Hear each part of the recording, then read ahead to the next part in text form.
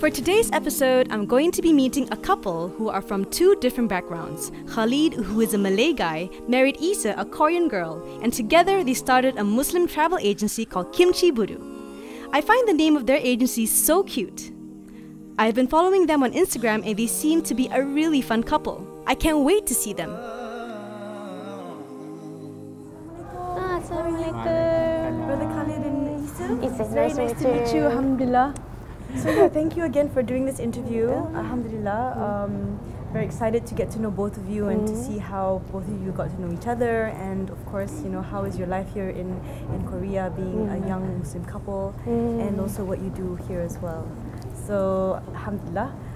Let's get to know both of you first. Like, how did you both get to know each other? Like, were you here living for a long time, Khalid? Yes. And like 12 years. oh, 12 years. MashaAllah.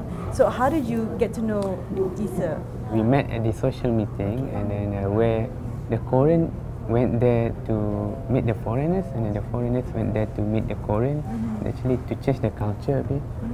And when I was working lah, because when I was working for the corporation over here, I don't really have a lot of friends because I have a hectic Very busy working life, so I don't really go out. So the only time I have in the weekend or in the evening a bit. So usually I go like to those kind of social meeting to see people, exchange some knowledge or whatever. And then I met her there actually. MashaAllah. If you can share with me, when you decided to get married to each other, what was the process like? Was it, how did you introduce your families, and was it, challenging, or was it easy? At the first time, it wasn't easy because he's Muslim, but my parents just normal Koreans, so they don't know Islam well. Okay. So we made the plans very long. Okay. So like 2 years plan we made. Okay. So first I just introduced him to my parents, like he's different culture, different people, different person, something like that. First time I didn't mention about his religion. So so parents get used to about his culture. So they respect his culture because this Korean respect others. Okay. But it's difficult. It's kind of if the religion, it's not easy to introduce the other people. I see. Because the Islam is minority in Korea. I see. Okay, so then you got to know each other, and then how about the wedding, the marriage, the nikah? Was it actually done here, or did you fly back to Malaysia to do it? We did in the Seoul mosque. You did in Seoul? Yeah, in front of Imam Abdul Rahman. You're gonna meet him later, right? And then we did our reception here in Korea, and then later in Malaysia. Oh, so there was 3 receptions. Sort of lah. Okay. One 3 nikah, stage. One nikah. and Wedding reception, ceremony, wedding ceremony in Korea, wedding ceremony in and Malaysia. reception in Malaysia. MashaAllah. We did differently. We opt to have the Korean traditional wedding, so that's why it's a bit different lah. So Korean traditional, you wear the traditional clothes. Yes.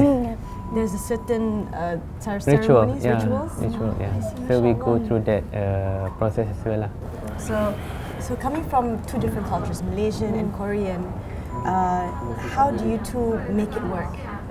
We know we are different, but if I married the Korean, I don't think that we are different.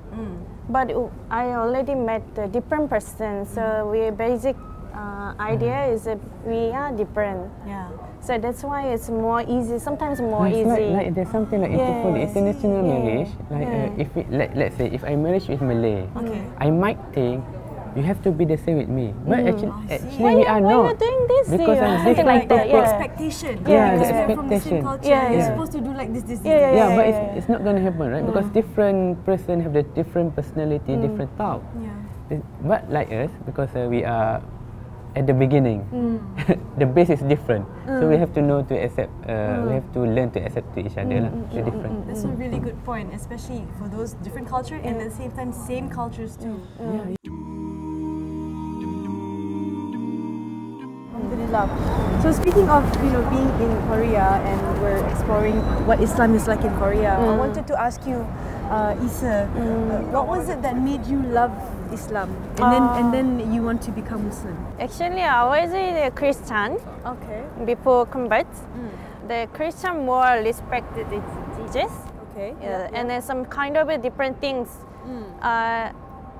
between the Islam. So I was very curious the theology. Okay, on the So- theology, the belief system. Yeah, Okay. belief system. Good. So that's why I was curious. I have a curious thing, and then at the time I met him, and then he at the first time I didn't know he is a Muslim. He just say I'm from Malaysia, but I don't have no idea about the Malaysia. Okay. So I just didn't know where is their country, but I don't know their culture, their everything.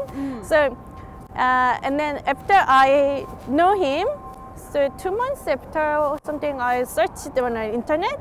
What is Malaysia something, and then I found it Malaysia is a Muslim country. Yes. Yeah, and then I asked him, "Are you Muslim?" Ah, Something you like that. asked him? Yeah, I asked him. You must have been like, okay.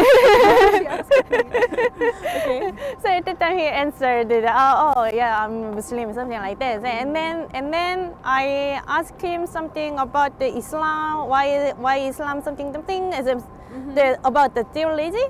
So I found some difference with the Christianity. And then I realized found the answer about my curious things.